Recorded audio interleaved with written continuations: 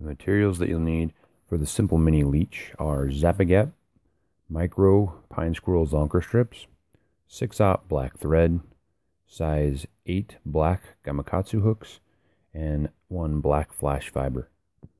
The recipe shown here in text if you need to pause the film and get your supplies ready. Start by debarbing the size 8 octopus hook and getting that secured in the vise. When you secure your thread to the hook, you're only going to need to cover about the front third of the hook with the black 6/0 thread.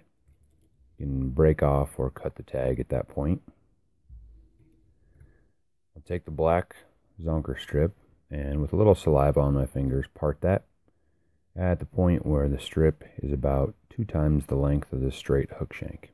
At that point, I tie it in with 5 or 6 wraps, pull that strip back and secure it to the shank with another additional couple wraps in front of the tie-in point.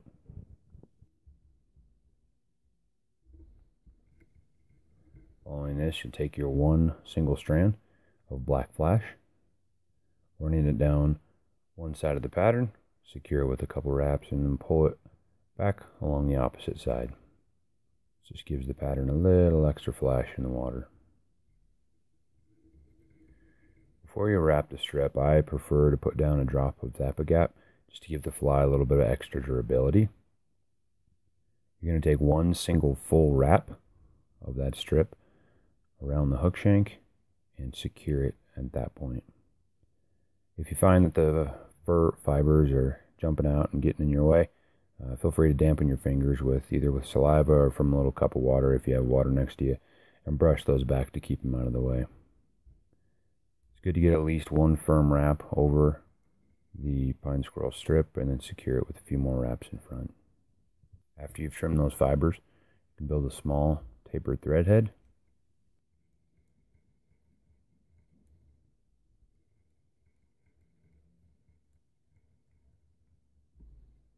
And at this point, I'm going to trim the black flash fibers to just short or at the length of the tail.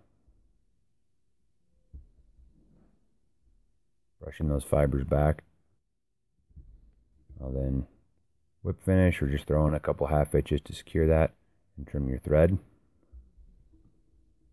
I prefer, for the sake of durability, to coat the head with Zap-A-Gap or whatever head cement that you prefer to use would also be sufficient.